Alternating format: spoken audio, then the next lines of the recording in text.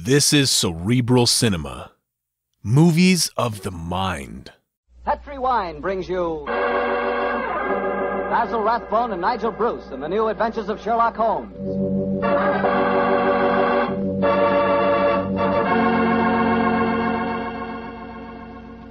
The Petri family, the family that took time to bring you good wine, invite you to listen to Dr. Watson tell us another exciting adventure he shared with his old friend, that brilliant detective, Sherlock Holmes. And say, while you lend an ear to the good doctor, you'll get a lot of pleasure out of a glass of rich, ruby-red Petri California port. Just sit back and sip that Petri port leisurely. There's a wine that's just perfect after dinner. A wine that really goes with storytelling and conversation. Petri port is as rich in flavor as it is in color. And what a flavor. Full, hearty, and delicious. Well, I can't think of a better way to express your hospitality than to offer your friends a glass of good Petri port. Serve that Petri port alone, or serve it with fruit or nuts, or with cake or sandwiches. No matter how you serve it, you can serve that Petri port proudly, because the name Petri is the proudest name in the history of American wine.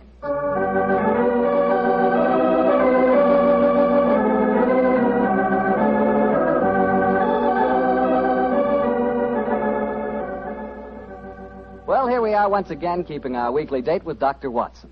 Good evening, Doctor. Good evening, Mr. Bartell. Come in and join me. As you see, the puppies have been keeping your chair warm for you. Here, shove them off. No, Doctor, I don't want to disturb them. They look much too comfortable. I'll sit over here, thanks. There's tobacco in the jar beside you, cigarettes in the box, and some excellent port on the sideboard, so make yourself at home. Thanks, Doctor. Are you all ready with tonight's new Sherlock Holmes adventure? Yes, Mr. Bartell, though I'm afraid after all these years, it's going to be a little hard for me to recapture for you the spirit of the story. Last week you told us that a band of gypsies played a prominent part in the adventure. Yes, they did indeed. And it was amid that colorful atmosphere that my story begins. It was in the autumn of 1890. My old friend Sherlock Holmes had persuaded me to leave the comforts of my domestic fireside for a few days and to accompany him to the tiny village of Bragston-on-the-Marsh, in the heart of the Norfolk Fen district. What took Sherlock Holmes up there, Doctor? I'm afraid that at the time we left London, Mr. Bartell, he concealed his true purpose from me, saying only that he wanted friendly companionship and a strong right arm. Not until later did I learn that he was then on the track of one of the last clues that led to the confining of the Moriarty gang. But to get on with my story. We arrived at Bragston-on-the-Marsh and settled ourselves in the village inn. And after an early dinner, we strolled across the fields to the gypsy fair that was encamped nearby. It was a colorful sight, Mr. Bartell. Naphtha flares lighted a group of tents and caravans dotted round the edge of the marsh. And as gold-earring gypsy girls told fortunes and danced, swarthy gypsy men played on their violins the haunting melodies of their ancestors. We watched the sideshows for a few moments and then strolled towards the center of the gypsy encampment. It seems only like yesterday, Mr. Bartell, as Holmes turned to me and said... Far cry from Baker Street, isn't it, Watson? Yes, indeed. Just the same, Holmes, I'm convinced that you're not here purely for a holiday. You're on the trail of some criminal. No, chap, I'm on the trail of a clue. A clue, if I find it, may lead to the confounding of the Moriarty gang. Holmes, can't you be a little more explicit? After all, I left my wife and my practice without asking any questions. Surely now we're up here, you can let me know what's afoot. Very well, old fellow. I'm searching for a young gypsy by the name of Pyramus Hearn. He disappeared recently from London, and it's vital that I find him. I know that he can give me some essential information on our old enemy, Professor Moriarty. And you're expecting to find the gypsy here? I hope to get news of him, at least. His father, Jasper Hearn, is head of this particular encampment. Well, why don't you ask if you can see him? Just what I'm about to do, my dear fellow. Well, here comes the gypsy. Now, I'll ask him. All right. Oh, excuse me. You speak to me, Gorgio? Can you tell me where I may find Mr. Jasper Hearn? What you want with Jasper Hearn? I have a message for his son, Pyramus. That is different. Jasper Hearn stands in the booth yonder. He is the Timberlandro. Timberlandro? He's the gentleman engaged in an interesting exhibition of skill involving 3 thimbles and a pea. What our American cousins refer to, I understand, as the old shell game. Let's stroll over there, shall we, old fellow? If you would wish to talk to Jasper, it would be better to wait until he is finished. A Timberlandro needs all his wits about. Now, Joe, look at that stunning girl in the tent over there. Who's she? Her that is penning the rice tuckering. That is Lydia Pentalangro. Excuse me, I shall tell Jasper to expect you later. I can't understand a word they say, Holmes. Penning the what? At last, my dear fellow, you can appreciate how I have felt at times. But at least their words are clear, even if the sense is not, to someone who is unfamiliar with the Romany language. I don't know why you keep hinting that I'm hard to understand. No one else ever complains of it. In any case, what does penning the thingamabob mean? Well, if I remember rightly, penning duckerin is telling fortunes.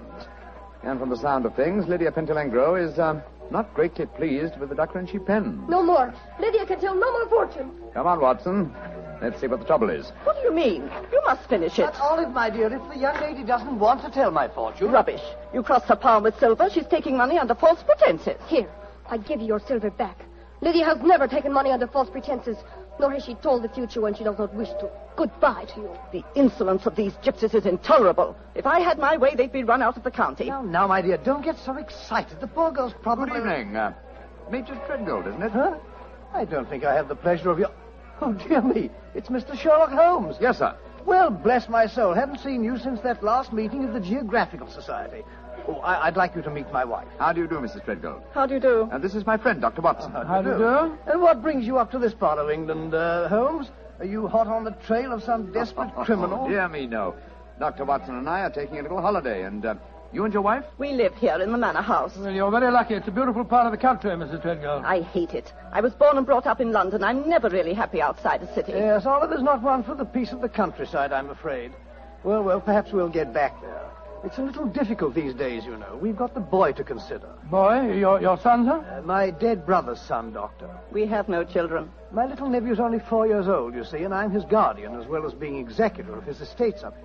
So you can understand it would be difficult for us to get back to London. It's only difficult because you put the child's happiness before mine, Arthur. Oh, now, Olive, you know I have to watch his interest up here. After all, when he comes of age, he'll be one of the richest young men in Norfolk. Yes, and with money that should have come to us. In any case, Arthur, if we do have to live up here, I'd find it more tolerable if you'd keep this gypsy scum off the estates. You seem to have taken a violent dislike to the gypsies, Mrs. Treadgold. May I ask why? Oh, they persecute us. They steal our sheep, they break our windows, and just the other day they wantonly led our prize pig into the Bragstone quagmire and let the beast perish. Why should they single you out for persecution like this, do you suppose? Oh, I can't imagine. I've always tried to be nice to them. Too nice, Arthur. That's your trouble. Well, I have a very good reason for humoring them, my dear. You see, Holmes, I've always been afraid they may carry this feud so far that they'll even hurt the baby. Olive, my dear, I wonder if you'd go ahead and wait for me in the carriage. It's getting rather chilly. I'll join you in a moment. Very well, Arthur, but don't keep me waiting long. Good evening. Good evening. Good night, Mr. Treadgold. Let's stroll away from the camp, shall we? I've got something very important to tell you. Something I didn't like to say in front of Olive. The gypsies have threatened to kidnap our boy. Great Scott, how shocking. What form did their threat take, sir? This letter. I found it pinned on the frame of my dressing room mirror when I went up after dinner tonight. Let me see it, will you, please? Well, what does it say, Holmes? A Romany Rye... A Romany Rye? Won't take your insults forever, Major and Mrs. High and Mighty. Watch out for the Treadgold heir. The Bragstone quagmire would make a nice finishing school for him. Romany Rye? What's that mean? Well, it's their own term meaning gypsy. Mr. Holmes, what shall I do? Major Treadgold, I should say... Great heavens! That shot just missed me. Where the blazes have come from? I can't see a soul. They have come from behind any one of those caravans ahead of us. If you wanted direct evidence, gentlemen, this is it. That is the first open attempt on my life. Holmes, what extraordinary luck for me that you're in the neighborhood. I'll pay you any fee you name to handle this business. It seems to me that this is a job for the police. I don't want to go to them. Oh, why not, sir? Well, I'm afraid that these attacks may stem from some injustice to the gypsies committed by my late brother. If that were so, I wouldn't wish to expose the fact. I want this kept private. What do you say, Mr. Holmes? Very well, sir. I'll accept the case. It shall be kept private, and I promise to do everything in my power to protect the safety of the Treadgold heir. We are staying at the Rose and Crown in the village. Please get in touch with me if there should be any further developments. The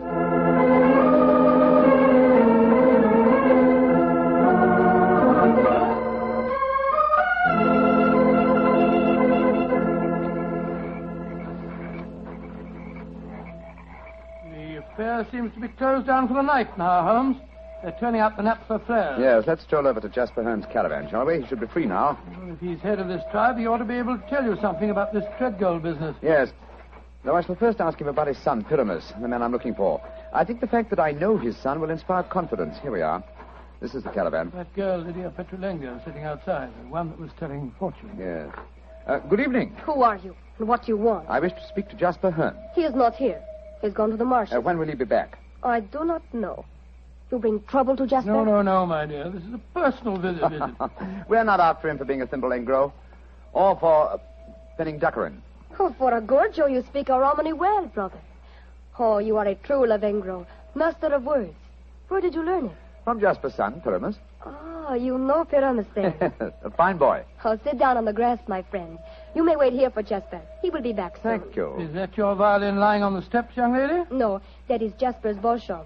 Jasper's Bolshom, what knows that? That is the Romany word for violin. You play, sir? No, but my friend does. So? Oh, then take it, brother. The stars are bright. The night is warm. Music will be sweet. To a Romany chai, I'm afraid my violin playing will sound rather poor stuff.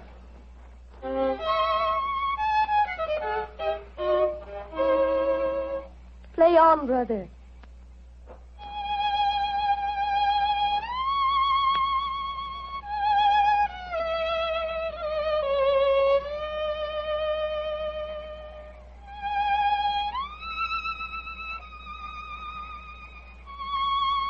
Stop, brother. You play well, but Sarasate Zigeunerweisen is not the true gypsy music. I've heard it in London and in Budapest. They call it gypsy. But what can a Gorgio know of the true heart of Romany? Wait here. I will get my own violin. Charming girl, charming. But why do you keep on talking about Gorgios? Is that more of their confounded gibberish? Gorgio, chap, is the term they use for anyone who is not a true gypsy. Now I will play for you the real gypsy airs. Thank you. I should appreciate it very much. But before you begin, I wonder if I might ask you a question. A friend of Pyramus may ask me any question. What is it? I observed you telling fortunes earlier on tonight. You refused to tell a certain gentleman's hand and gave the money back.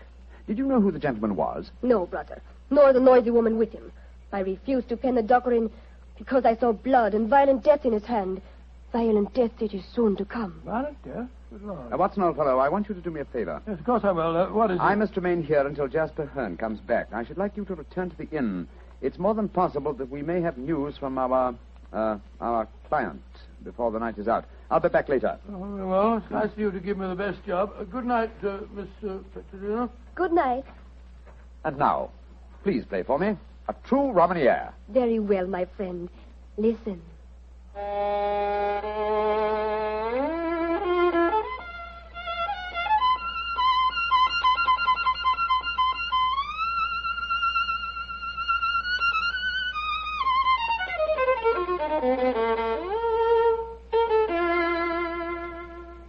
Now you must play, brother. I shall make a true Boshemengro of you. Come, see if you can follow me.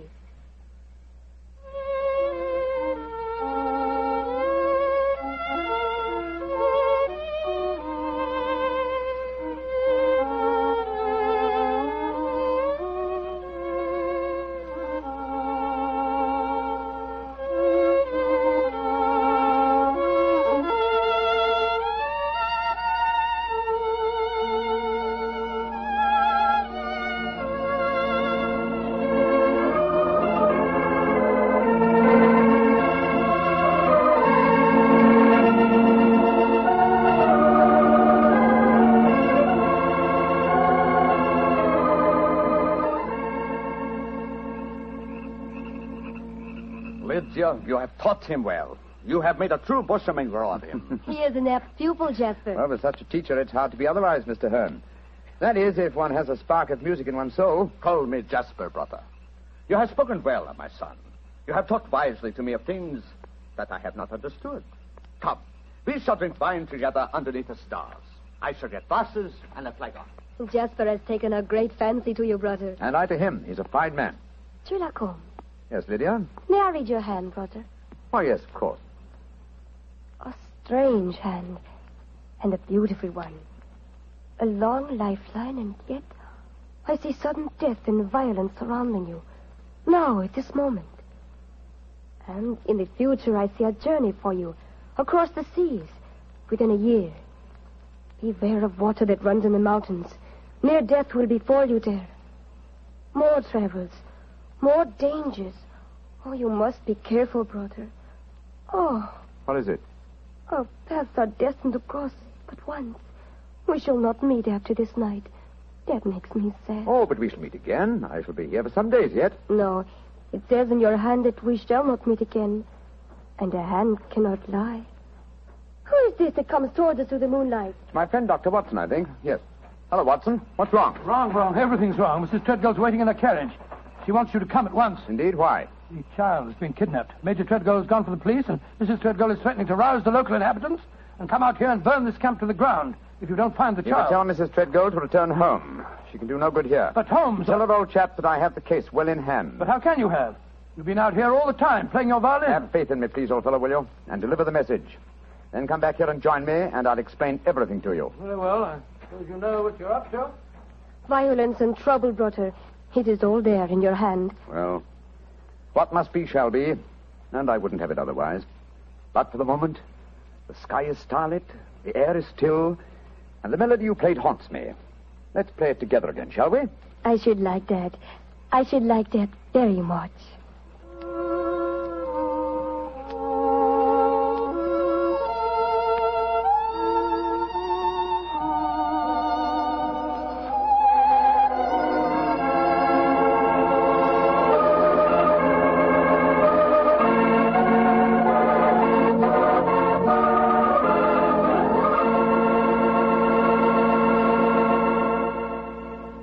Dr. Watson will continue his story in just a few seconds, during which time I'd like to talk specifically to the ladies, if I may, and tell you about Petri California Muscatel. Just as Petri California Port has long been known as the wine of gentlemen, Petri Muscatel has been known as the favorite of the ladies. That's because Petri Muscatel is a golden-colored wine that looks like captured sunshine and tastes as... Well, did you ever taste big, plump muscat grapes picked when they're still misty and dew-covered? If you have, you know what to expect when you taste Petri Muscatel. The flavor of Petri Muscatel comes right from the very heart of luscious, hand-picked muscat grapes. You couldn't ask for a more delicious wine than Muscatel. Petri Muscatel. Well, Dr. Watson, I must say this is a strange story you're telling us. You mean to say that the heir to the Treadgold estates had been kidnapped, and yet Sherlock Holmes paid no attention? Yes, that's what it seemed like, Mr. Bartell. I couldn't understand him. I'd never known him to be so indifferent to a case. There he sat until the early hours of the morning as he and that girl scraped away at their violins and never said a word about the kidnapped baby. Finally, as we walked home across the fields a few hours before dawn, his mind seemed to return to the matter at hand. He spoke quietly, and yet there was a note of suppressed excitement in his voice. Watson, my dear fellow, you're angry with me, aren't you? No, Holmes, I must say, but I'm a little confused. That girl seems to have bewitched you. Have you forgotten that you accepted the job of guarding the Treadgold heir, and that the child was kidnapped tonight? No, I'm fully aware of the fact. Holmes, for heaven's sake, stop being so infernally matter-of-fact. What's come over with you? Oh, possibly it's the mood of this mild autumn night. It is indeed a St. Martin's summer. So much so that I've left my coat and deerstalker cap behind me at the encampment. Let's go back, shall we? And incidentally, when we get there, I can set your mind at rest by showing you the kidnapped child. You mean you know where it is? Certainly. It's, in the camp. Then the gypsies did steal it. No, my dear fellow. I did. What? This is one of those occasions when you absolutely infuriate me, Holmes. If you must keep me up half the night while you have a fitting concert with a gypsy girl, least of all you can do is tell me what's going on. You say you stole the child yourself. In heaven's name, why? Because the threatening note to Major Treadgold was so obviously a fraud. Oh, why do you say that? You will remember that the letter began, "A Romany Rye will not take your insults forever." Now, a Romany Rye, despite what Major Treadgold said, does not mean a gypsy, but a man who knows about gypsy law. It is a term no true gypsy would apply to himself. He would use the expression Romany child. So it was obvious from the beginning that no gypsy threatened the child. Now, who else had a motive for harming it? Well, Major Treadgold, because he stood to inherit the estate. Yes, or his wife. It's quite obvious she has no liking for our present life, and the child is an obstacle to a new one. With the child kidnapped and later made away with, obviously they both stood to gain a great many of the things they wanted. Yes, by Joe, you're right. And whoever the culprit is took the precaution of pinning the blame in advance on the unfortunate gypsies by writing the false kidnapping note. Wait a minute, but How about the shot that was fired at us tonight as we walked with Major Treadgold? Probably fired by an accomplice to the plot in order to give authenticity to the supposed danger. And the child is now in the Gypsy encampment. Yes, I promised that I would protect the Treadgold heir, and so I arranged with Jasper Hearn to have the boy kidnapped for his own safety. But if anyone should find the child, they'll say the Gypsies deliberately stole him. Oh, I'm quite certain that before that occasion arises, old chap, the criminal will have shown his or her hand. Come on, old fellow. Put your best foot forward. It's a long way back to the camp yet, and it's nearly dawn.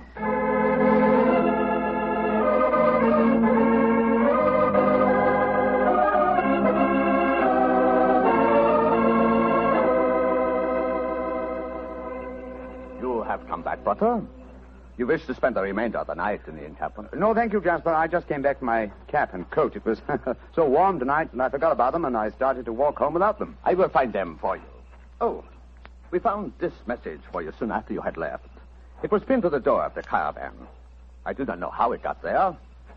I will search for your coat and cap. Another message? What does it say, Holmes? Never trust a Romany Rye. Uh-huh. The same mistake again, Watson. Your plans have been betrayed. For proof, meet me at the Bragstone quagmire at dawn. It's a trap, Holmes. Obviously. We must spring it with caution. I cannot find your coat or your cap, brother. It has vanished. Vanished? May I speak to Lydia? That is a strange thing, too. Lydia has gone also. She's gone. Tell me, Jasper, did she read this note? Yes, she did. She could not help reading it. Then she, too, realized it was a trap. She went out in my coat and deer-stalking hat to keep the appointment for me. Holmes, we must go after her. Jasper, call out the Romany Childs. There's a devil waiting to be caught in the Bragstone quagmire.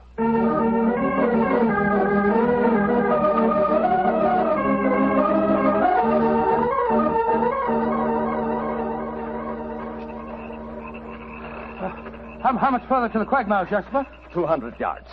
No more. There's Lydia. There she is.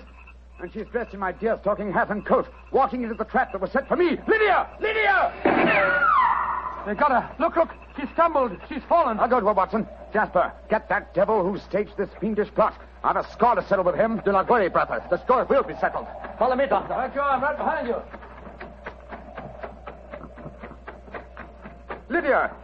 Lydia. Sherlock Holmes, I was wrong. We do meet again. Your hand lied to me. Oh, Lydia. You're wounded. What can I do for you? There is nothing you can do, brother. No one can help me now. There is little pain. There is little time. Please, hold my hand. There. Tell me, Lydia, did you see who fired the shot? Yes. It was the man whose fortune I told today. The man with the noisy wife. Major Treadgold. Jasper and the men will take care of him. There is one thing I wish to tell you, brother. Yes? Our short meeting has brought me happiness. I should like to think I can leave you something so that you will not forget me. I shall always remember you, Lydia. Always. You gave your life for mine. There is one thing of mine that I wish you to have. It will remind you of me. What is it? My violin. It brought us together. I should like you to have it, brother. Lydia. Do not be sad. It is good. My life for yours. You will give help to many people. It is in your hand. Goodbye. Oshimengro.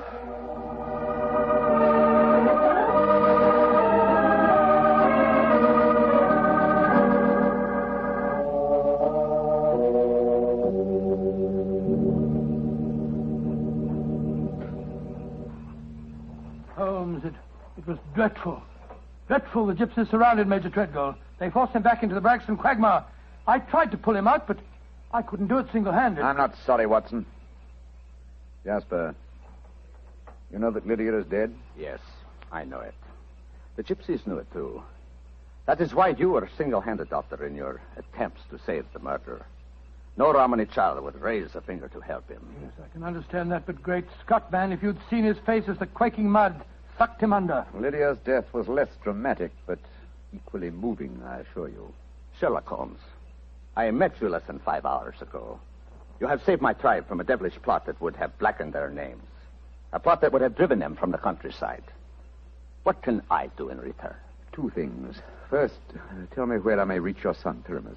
His address is in this sealed envelope, brother. Thank you. What else may I do for you? As Lydia died, she willed me one gift for remembrance. And what was that gift, brother? A violin. Of course. Here. Here it is. Huh. She told me I might become a true Boshamengro. Let's see if I can recapture the melody once more.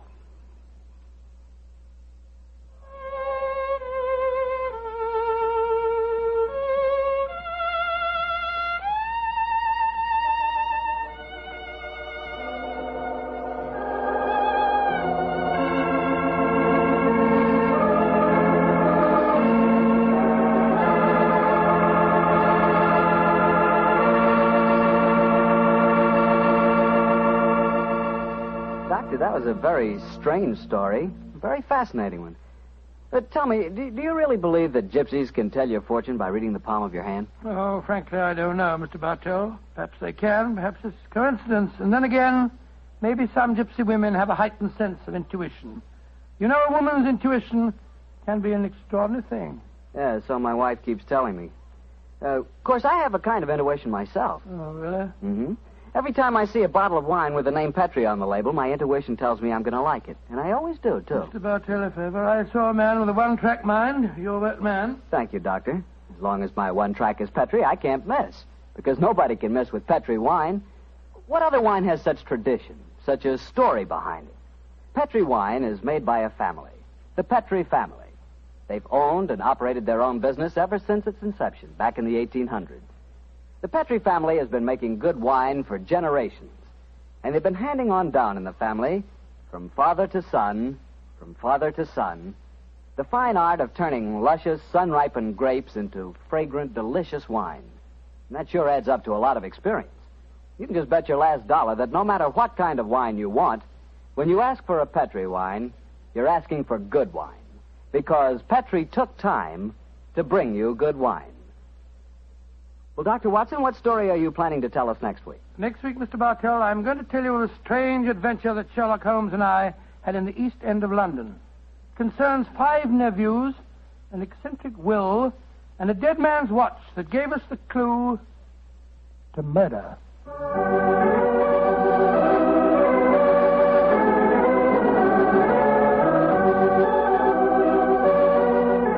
Tonight's Sherlock Holmes adventure was written by Dennis Green and Anthony Boucher and was suggested by an incident in the Sir Arthur Conan Doyle story, The Adventure of the Red Circle. Music is by Dean Fostler. Mr. Rathbone appears through the courtesy of Metro-Goldwyn-Mayer, and Mr. Bruce through the courtesy of Universal Pictures. They are now starring in the Sherlock Holmes series.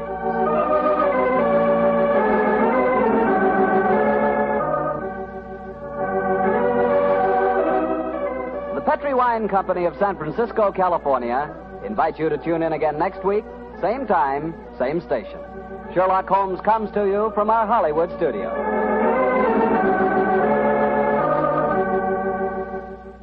This is Harry Bartell saying goodnight for the Petri family. For a solid hour of exciting mystery dramas, listen every Monday on most of these same stations at 8 o'clock to Michael Shayne, followed immediately by Sherlock Holmes. This is the Mutual Broadcasting System. Cerebral Cinema hopes you have enjoyed this movie of the mind.